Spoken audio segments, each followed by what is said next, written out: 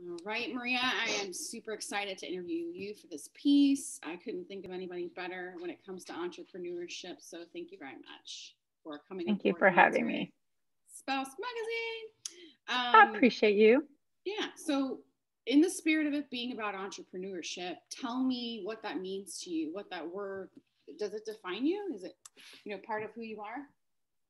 I think so. I sometimes want to call myself a serial entrepreneur, trying different things. I've I've had jobs. I've had lots of different jobs, um, but I've always just felt more at home and kind of in my pocket when I've worked for myself because I've had more control of my time, of just how I do things, of whether or not I work, and how much money I can make. Because when I think about having a, if you want to call it 9 to 5 kind of job, it just feels very confining. And especially with the life of a military spouse, I've got to be able to roll, got to be able to move and just do different things. So entrepreneurship was absolutely the key for me. I love that. And I kind of feel like that's who you were before you were a military spouse too. Can you kind of talk a little bit about, your earlier life, if you will, before wearing that hat of military spouse? I do feel like I had a whole life before I Yeah. became a military spouse. Actually, I started out as an entrepreneur. I started out as a filmmaker in my early 20s doing, I was a continuity supervisor and then moved into producer roles and then moved into director roles when I met my husband. So becoming a military spouse at that point it was very foreign to me. I had just like no idea what I was getting myself into. And I thought at that time, it'll be easy.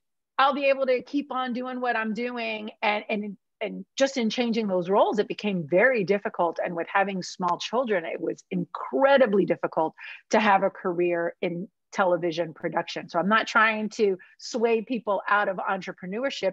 It just has to look different depending on everyone's situation. Your situation may be obviously very different.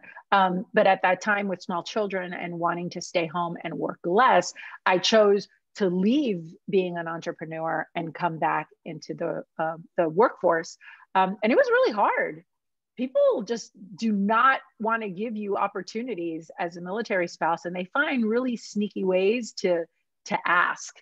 So how long have you been here? What brings you to the area? And you know exactly what they're asking for. It's like, yes, I'm a military spouse. We got here about 6 months ago. Probably going to be here about 2.5 more years if that's what you're looking for. And that was always let's just cut to the chase.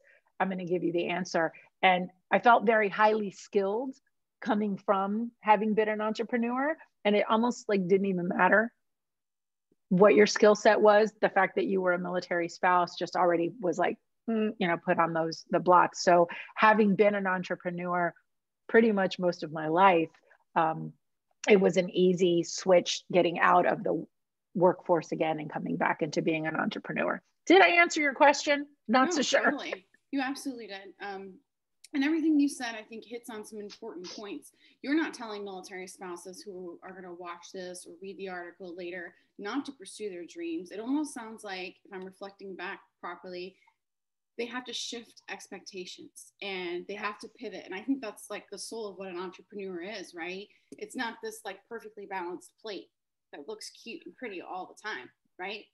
Oh man, I'm so glad that you said that. Because if you talk about that perfectly balanced plate, oh no, mine's got spaghetti off the side and there's probably something over on the wall. Entrepreneurship is just this giant blast, and you've got to figure out at that moment, where am I going to go? What am I going to do? And COVID was a huge shift and change to what many entrepreneurs had to do. But that's what I think makes a good entrepreneur, is going, all right, it's not going to work this way. What else do I do? And when I was a teacher, so I was a high school computer science teacher, if you can believe that. And it was a lot of fun. I love the kids. I really love working with the students and teaching them coding skills. But computer science is really problem solving. And kids would come to me all the time with, the code doesn't work. It's not working. I hate this class. I'm like, no, you don't hate this class. You just hate that you can't figure it out right now.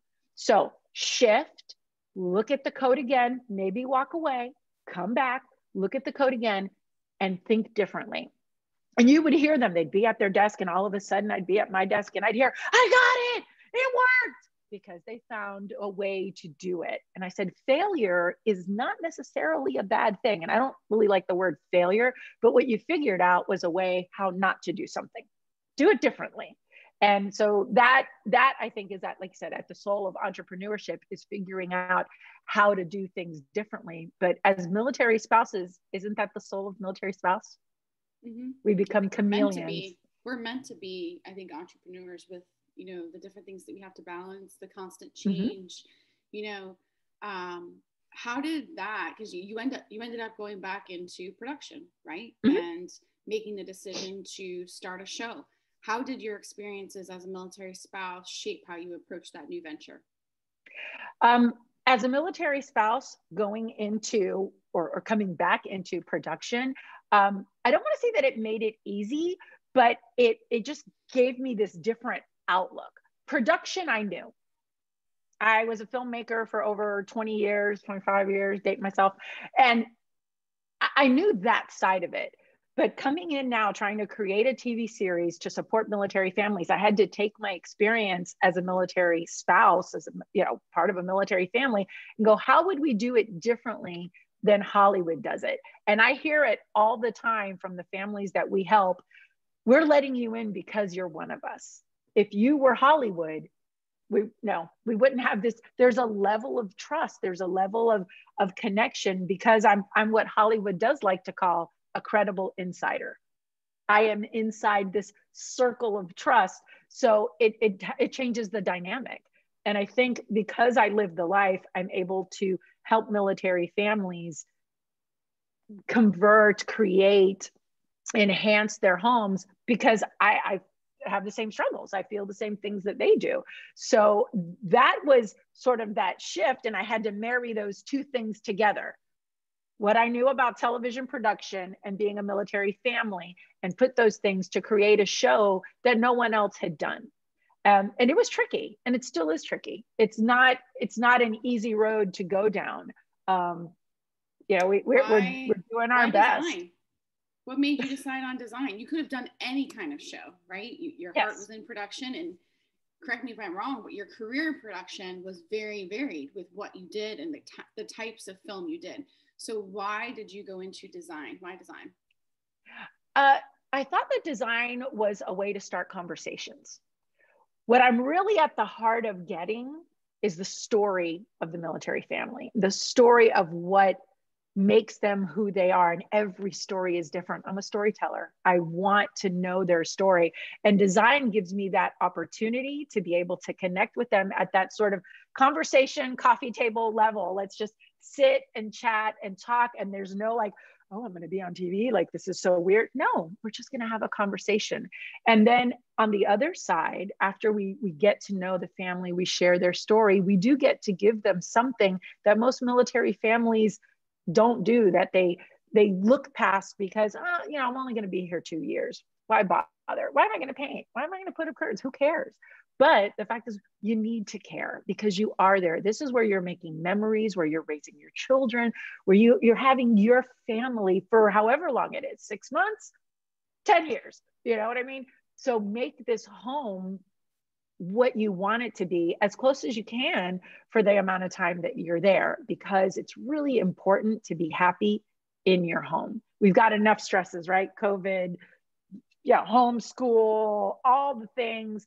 And to be in a place where you feel at peace, you love your surroundings, it really changes your mental perspective. It changes your well-being. So that was the reason why we wanted to do it.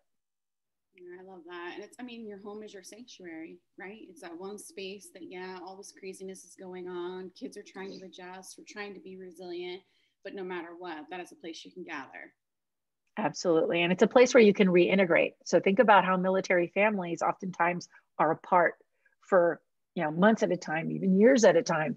And when you come back together, you want a place that you love, that you feel at peace with, to reintegrate and reconnect with your family. So I think it's really important to have that. I agree. And so the other thing that I know about you that maybe our viewers and readers don't is that you are actually a Cuban immigrant. I am. I was born in Cuba, and my family came here. It was a very tumultuous time when they came. Castro had taken over Cuba. People were losing so much. My family was, in hiding, if you will, and luckily was able to get out of the country with, and a lot of people I don't share this story with, when they were at the airport. So my father had to go through a lottery system. So by raising your hand and saying that you wanted to leave the country, you actually let the government know that you were against government policy because you didn't want to be there.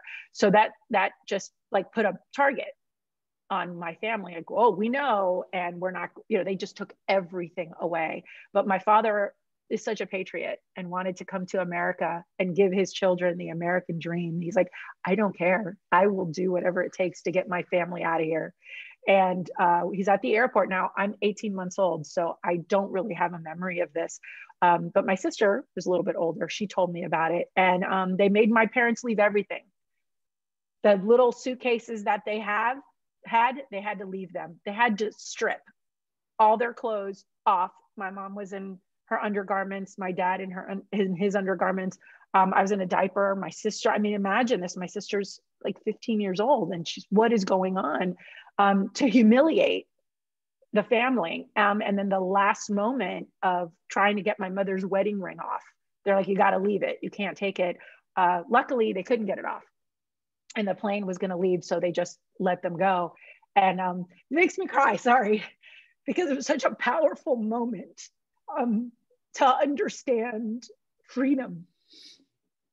When the plane landed, my dad was just, think about it, in his underwear, but so happy. He's like, I am in America and I have my family here. Life will be different for them. So I thank my parents every single day. Every single day. We should treasure our freedom. So sorry. You got me crying, Jessica. I knew I was going to cry about that story too, because, that's really the heart of everything. When you think back to, we all have these threads in our life, right? And these puzzle pieces, and how events led up to who we became today. If your father hadn't had that conviction, had that strength, what would your life look like? Would you be here? There's so many unanswered questions. It almost feels like, because of all you've experienced and what your family went through, and now being a military spouse, it's like, I'm going to do for others. I'm going to, be that, because that's what being a citizen of this country is all about, right? Absolutely. Knowing how much freedom meant to my family, this, the power of the American dream. So my dad sits back and looks at all of his children. We're all entrepreneurs. Every single one of us. We've gone into business for ourselves, and we've never taken no for an answer. And I say this to anyone trying to start a business. I say this to military spouses. Just because someone tells you no doesn't mean it's over. No is just a no right now. Okay, what's that Ariana Grande song? Thank you. Next. Okay, you've got to get really strong and resilient and say, it's not you. And move on. And you got to keep going forward, because if you take the no's to heart, it's crushing. It is crushing. You feel like, oh, I can't do this. Forget it. If I were to give up after every no, I wouldn't be doing this. I hear no 100 times a day, easily. And that's okay. It's on them, not me. I know what we're doing. I know that what we're doing matters, and that we need to keep moving forward. And I think that being an immigrant has given me that fire to do that. And one thing that I learned in this process, being a Latino in media, is that there's very few of us. There's not many. We think that there are a lot, but they're not. And in home improvement, in that very specific sector, there's zero. There's nobody in television doing that. So we took all those things that we learned and said, okay, but we're going to do it. And even when I presented the whole idea the very first time, the very first thing I heard was no. You're not going to do it. It's great. It's nice, but you don't have the money. You don't have the staff. You don't have the ability. You can't. Can't is fuel to me. Okay. Let's see how we can't. So, and here we are. I think that's important, you know, especially those who follow you and watch the show. They see it's shiny, it's pretty, it's gorgeous. What you guys are able to accomplish is amazing. But I've been privy to seeing you fall asleep and paint, you know. So, you know, maybe I wasn't there like in the beginning years, but just thinking about the progress and that what you said makes so much sense. So much of the successful business owners that we see, whoever it is, they invented this, they invented that. If you do the research, they failed a lot. And it shouldn't be a scary word. It really shouldn't. You know, it's a lesson learned. It's a way to get better. Yes. So what would you tell Take it as growth. Yeah. What would you tell that Maria Reed 4 years ago when you started moving with the military? Or 5 years? Wow. Is it 5 or 4? 4. Oh, and wow. Go harder, go stronger. You know, don't look back, run your race. Because when we're running, sometimes we do this and try to see what other, don't worry about it.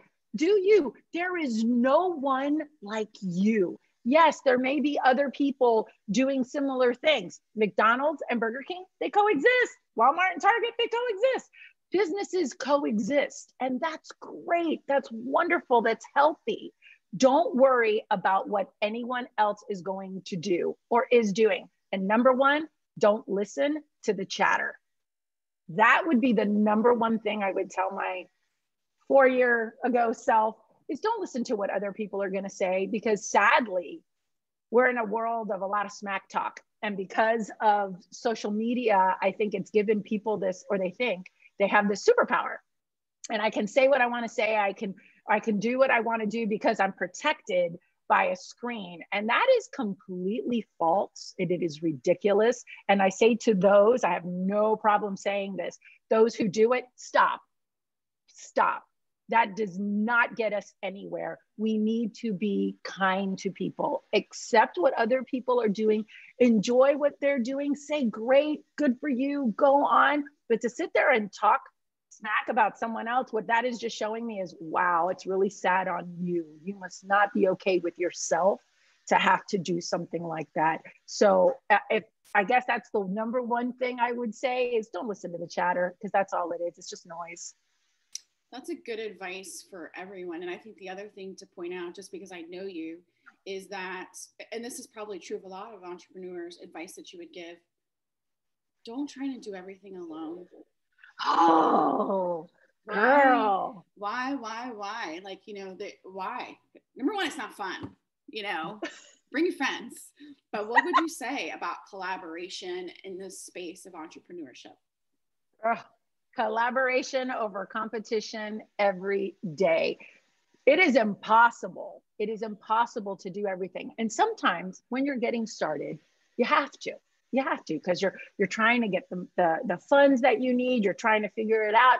And that's okay. You know, we've got to be able to work through it. But when you associate yourself with others, with mentors, immediately get a mentor, get someone who knows what they're doing to talk to. Doesn't mean that you want them in your business, you're bringing them on board, you're going to pay them salary. People who are successful in business want to help other people. Good entrepreneurs want to help other people, and they want to share their knowledge. So I will put this out there. Anyone who would like a mentor, I'm happy to help you. I'm happy to be your sounding board. I'm happy to listen, because maybe sometimes that's all we need is just to talk it through and go, oh, this is what's happening. Okay, I got this. So having a mentor, having someone that you can share things with, and then bringing people that you can trust, that you know have your back, whether you're in business or not. You know what I mean? That they're your friends. That is really important, because entrepreneurship is a very lonely, or can be a very lonely road. Not everyone understands that. Your family may not understand that. I love my husband dearly. He's an Army guy. He's so used to Army. Entrepreneurship to him is odd. He's like, what do you mean? What do you mean? What are we doing? You know, how are we doing this? When I left teaching, I just said one day, I'm done. I'm done. Finish the year. And then I had no other source of income. There wasn't going to be a paycheck coming. So, you know, it was scary, but to have that mindset to know it's going to be okay. Bring others that will help you. And I think you said this quote once, Jessica, I want to be in a room with people who are smarter than I am, people who know more than I do. Absolutely. Because you're learning from them. You're going to learn, and it's super important. Hey there, Miss Ray. You want to be Belle? Is that what's happening? Okay, Mama can't do that right now, but if you give me 5 minutes, I can. How's that? Here, do you want to play with my phone? Yeah, will that distract you for a few minutes? Here you go, boo. I can't do that right now, but you can take this and you can go watch whatever you want. Do you want to watch 5 Blimpie? minutes, Ray. Blimpie or Peppa Pig?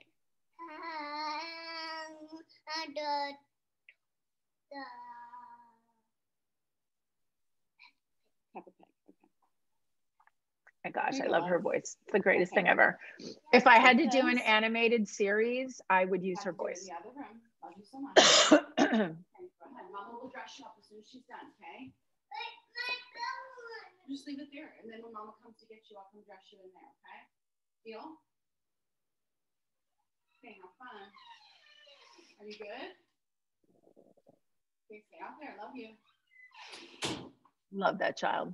No, she's sweet. She did pretty good. Yeah. No, everything you said completely, because I think that's a mentality shift that definitely has to happen if you're going to go into entrepreneurship. You don't know everything. You don't. Nope. That's okay. And that's okay. You don't have to know everything. And I say this to people a lot. We should all be continual learners. And I mean, I'm just going to use myself as an example. I have a master's in social work. I'm a social worker, but it doesn't end there. For me to maintain my license, I have to have so many credits every single year. I have to continue learning. And so I kind of equate that to what you're doing, and, you know, advising other people is take the ego out of it. Oh yeah.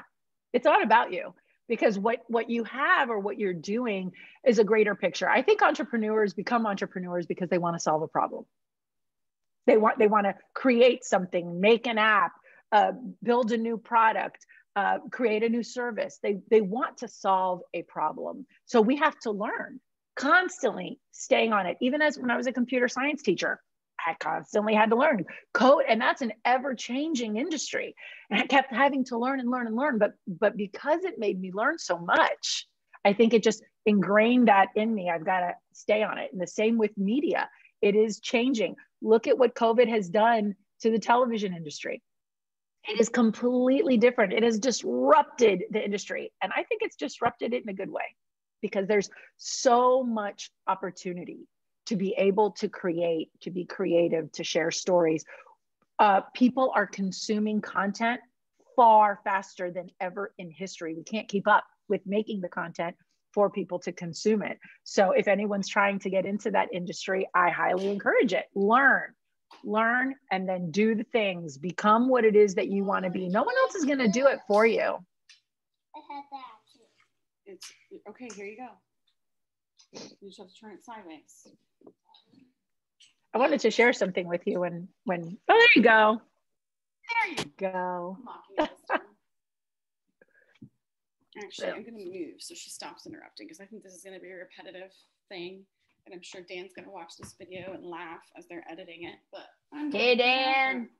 Hey, Dan. The bathroom's the best. And there we go. This is my spot. Can you just go right there? Yeah. In case you guys are wondering, at the magazine, this is my bathroom. This is my tub. But we're going to continue. Right there. Okay. One of the things I did want to share with you is becoming an entrepreneur as a military spouse has given me a great opportunity to give work and create work for other military spouses and veterans and civilians. So I love that we are a community of, just on our show, on our staff, our producer's a military spouse, one of our cameramen is a military kid, and then our other cameraman is a civilian. We're just working now with strategists and their military spouses, and their team is military spouses. And I'm like, I love being able to look within our community to create work create opportunities for other people, and then as well as look outside, so that when we bring in that civilian community to work with us, they're usually in awe. They're like, what? This is military life? They had no idea. So when we bring them on, they're usually just like, wow, super impressed, and just even more supportive than they ever were before.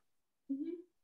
Yeah, definitely. I completely agree with all of that. And I think, the public has this perception of what this life is like, right? Oh, we yeah. wake up saying the Pledge of Allegiance before we put our feet on the ground. It's just their vision of what a military family is like is not based on reality, Yeah. But I would say the heart of the military family is serving, right?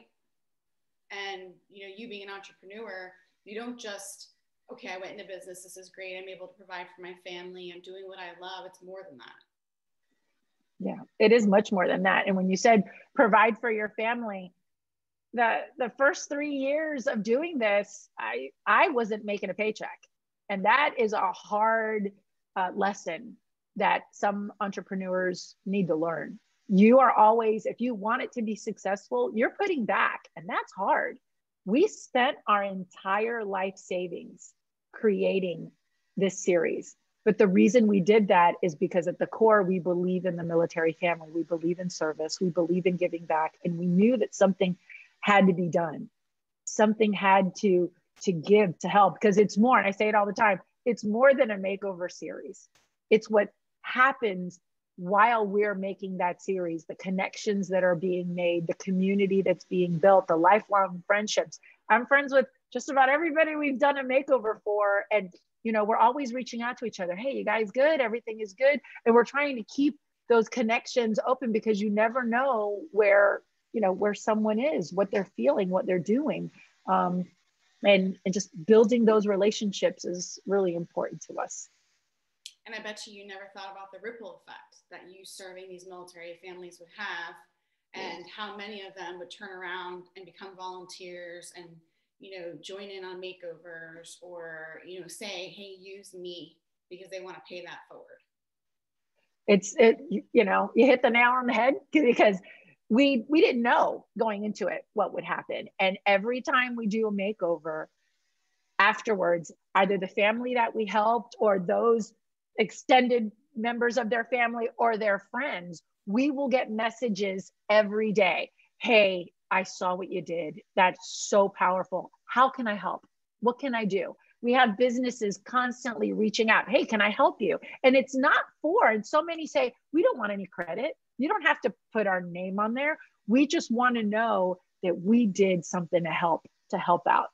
And that's so special. That's so important. So, looking into 2021, we have even more makeovers that we're going to do. We have even bigger plans, a little secret that that I can't share yet, but just so much that we want to do to be able to give back to the community and to show others you can do it. Volunteering is important, because when you give back, it changes who you are. Like I said, that ripple effect, you realize that doing good is good. Being the good in the world is good. And that is what we need to do. We need to stop being ugly toward each other. We need to be able to sit at the table. I say it often. We can agree to disagree. We don't have to have the same opinions. And that's okay. But we don't need to fight about it or be ugly about it. We need to figure out ways to work together, to give to our community, to help those in need, to just be a better people. Mm-hmm. So with moving with the military, you're doing 5,000 million things, between the business. It doesn't just stop at one thing. You're doing several different things. Makeovers. You're doing production for other companies that come in, and want to use your mad skills. You also have a nonprofit that you are a part of, and I'm a part of, I'm not going to lie. And that's been a learning experience in itself. I think both of us can say that, right? Because you did this for 4 years, and you know what that took, and then jumping into this next thing. What would you say is the difference? Because I know there are entrepreneurs out there that maybe are weighing, what they want to do, and a lot are going into the nonprofit space. What's your advice on that side? One of the greatest gifts I've ever been given was meeting you. You are an incredible human being. Oh, love you. And of course, Sam and Stacy. And I think that just melding of the minds coming together, you know, creating this nonprofit, which is the Inspire Up Foundation. It's probably one of the greatest things I've ever done. It's hard work. It's not easy. When we started it during COVID.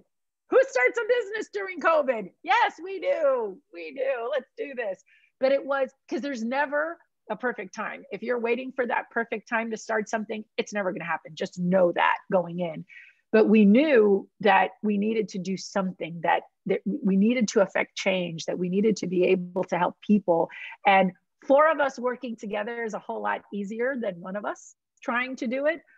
So I just think that, you know, working as a team and putting it together, putting it out there, making it a reality was beautiful. Is it work? Of course it is.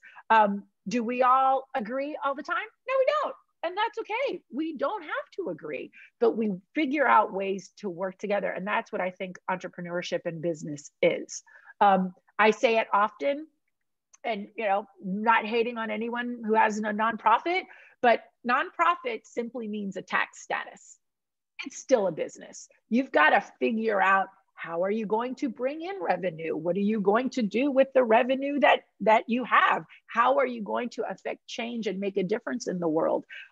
It's not just about, you know, bringing in the dollars, but it is.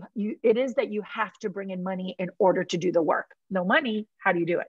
How do you help people without that? I know at the end of the year, it's a big tax difference on how it looks on paper, but still, you're still doing the same thing. I believe in you. I believe in our team, and I believe in our mission.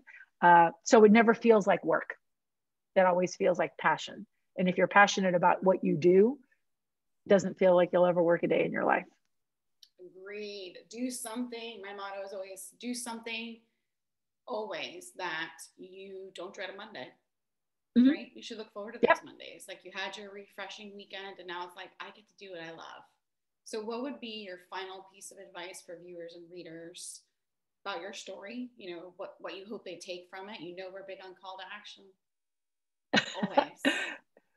Be passionate. Don't go into something. Number one, don't go into something because you think you're going to make money. That's the worst reason to get into business. If it's about that, you're going about it the wrong way. Go into business and do something because you're passionate about it. You want to make a change. You want to do something different. You want to create something that hasn't been done before, solve a problem. That's why you go into business. There's a saying from a movie, if you build it, they will come. There's truth to that, but there's a lot of hard work to that. You can't just build it and go, and I did that, and walk away. No, there's a lot of work.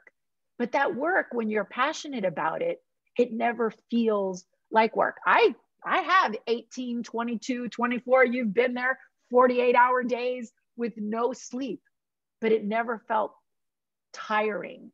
I never felt like I can't do this.